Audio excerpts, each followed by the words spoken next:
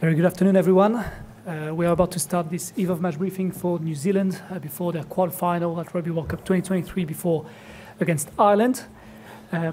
We have on the top table the New Zealand head coach Ian Foster, Will Jordan and Leicester Fainaluku. Please raise your hand and wait for the microphone. First question, please.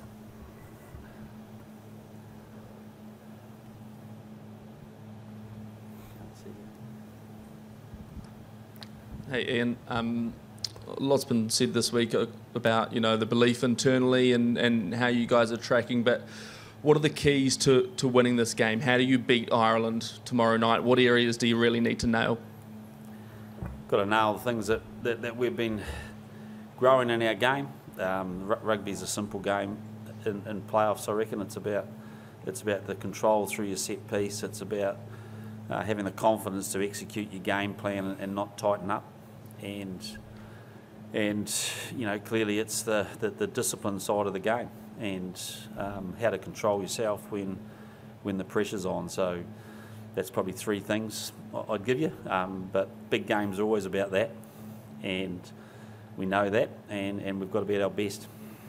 Leicester, what's this week been like for you, and I suppose the challenge in front of you? How much are you looking forward to that, and I suppose relishing such a big stage to perform on? Yeah, I think it's, I guess for myself, it's the pinnacle of my career. I think every rugby player is where they dream to be.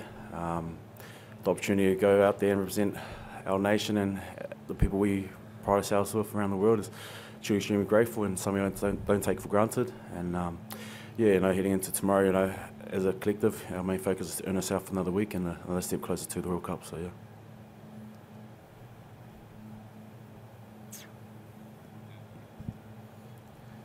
Ian, have you explored, playing extra time tomorrow, kicks, all that sort of thing that may come out with a sudden death game that you don't usually experience, and what have you done to prepare for that? Well, we played heads and tails with Will and Leicester in the van coming here to see which one was going to be the goal kicker, and Leicester's not sure, correct? Yeah, correct. Yeah. Groin issues. So you might have to find Will Jordan. No, we've got a plan around that.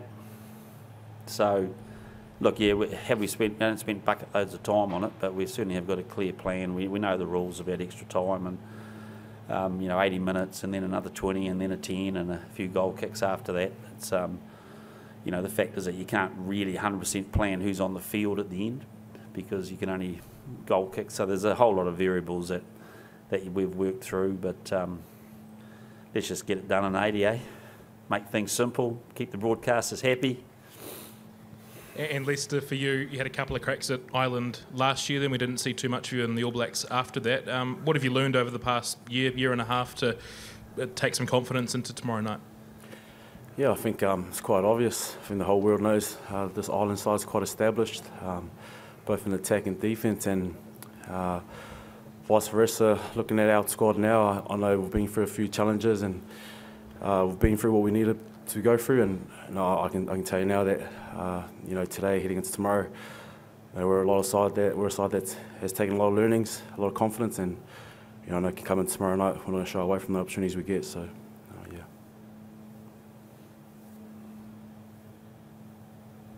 Hi. This morning we had an excited New Zealand media outlet claim that Ireland were in flagrant breach of some rules, that we had an official photographer at your training.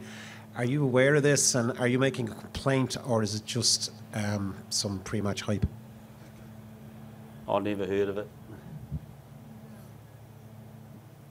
I've never heard of it, so I'm not sure what we've done, but I haven't seen any little photographer hiding under bushes at our training, so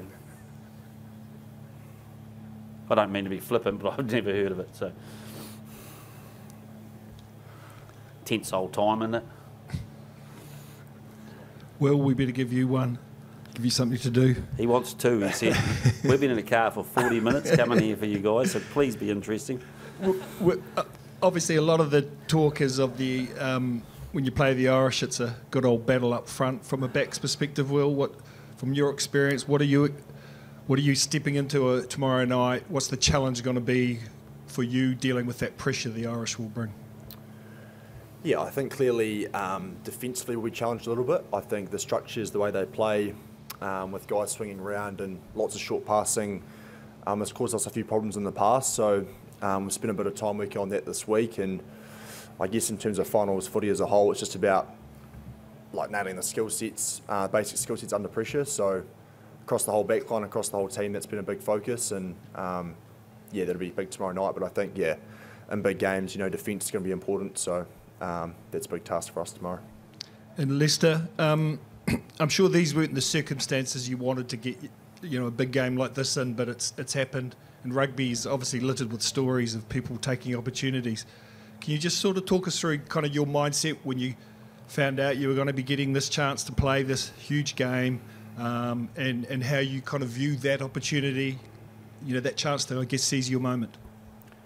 Yeah, I think for me personally, I think the first greatest opportunity was being named to come over and participate in the World Cup and represent your nation, and to be in this environment and to be in this tournament, it's a massive pleasure.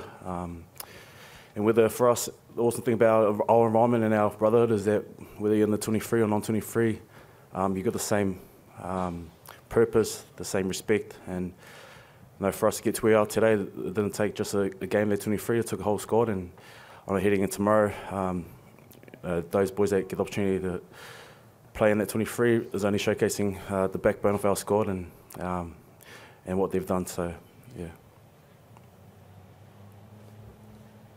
Hi Ian, if I can just ask you about the man to your left there. Will has a very good try scoring record against Ireland. I think it's 3 tries in 3 games. Can you just talk about his athletic qualities and his form since coming back in from the... How many tries in how many games? 3 and 3. 3 and 3, I like that. Yeah. Look, he's got a pretty good strike rate, and look, Will's a quality player, and he's done a fantastic job for us. He's got an ability to sniff out opportunities and growing massively with his influence in this team off the park. So, a key part of our group, plays well. He's had he loves scoring tries, but he also loves contributing in the other areas of the game too, which is equally as important. So, wouldn't mind keeping that strike rate up. Be nice.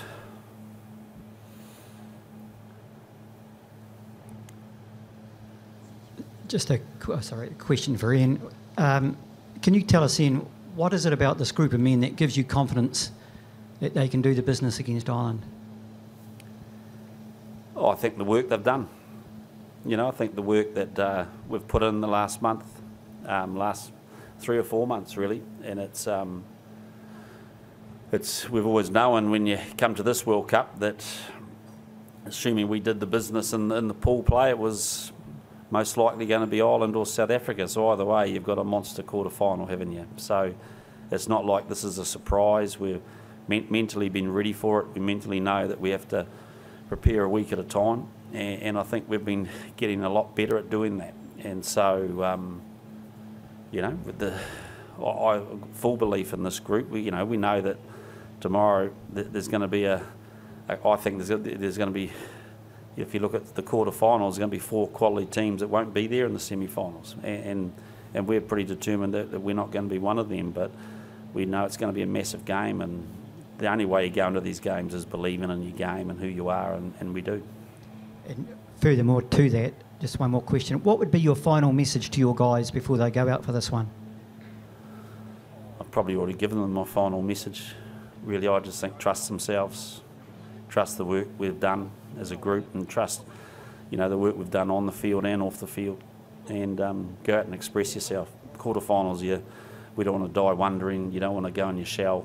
We still want to play our game, and it's important to us that we do. Ian, up the back.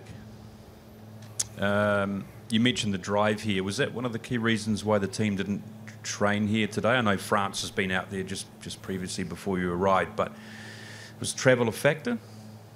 Yeah, look, the hotel bases that we get allocated, we have no control over that. Ours is quite a long way away from here, so we made a decision not to do our captain's run here for obvious reasons. That's a regular thing for us, by the way. So we've already done our captain's run, but it's part of regulations that we have to driving for a media conference. Are you relaxed heading into tomorrow night? Yeah, I'm always relaxed when we've prepared well, and I feel we have. So, you know, I enjoyed watching the players prepare this week. They're keen. We know what's ahead of us, and can't wait. And Lester, what about you? Sleep much tonight? Yeah, same as usual. Wake up tomorrow morning, a lot of excitement. I know that excitement's been building right through the week, and yeah, tomorrow night you'll see a bit of that. So yeah.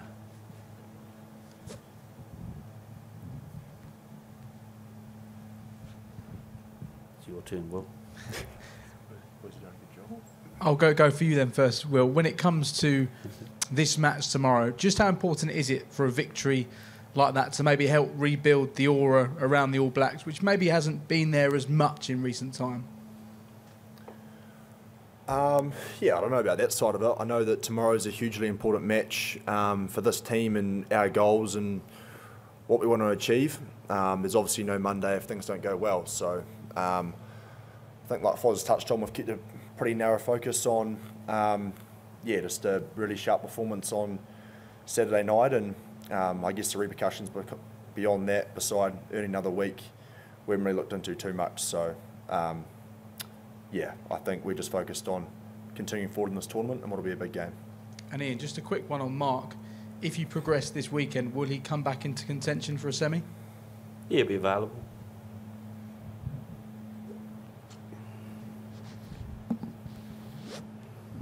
Ian, here, 10 of Ireland's starting 15 have started every game at this tournament. Their minutes are way higher than yours. They're the highest in the tournament.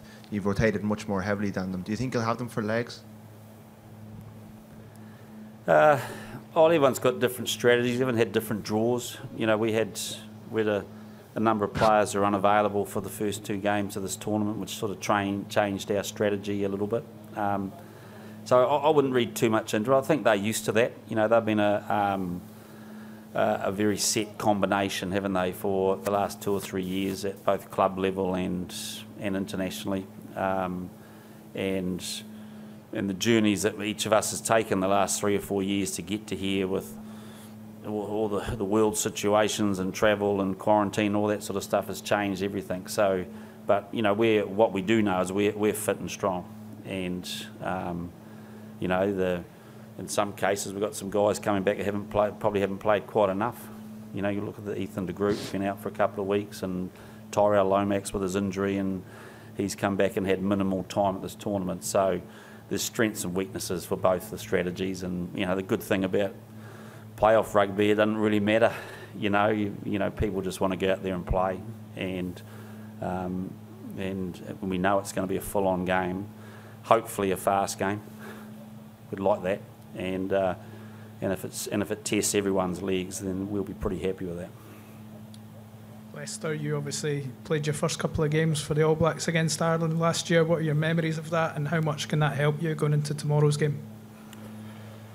Yeah, it's obviously going to have its benefits. Obviously, we understand the structure, the way the Irish play, and for us, it's something we've been building towards for the last few weeks. And yeah, I know in our camp, there's a lot of confidence in the work we've done, as Foz mentioned, and I think they was excited to, I guess, put that into action tomorrow. So yeah.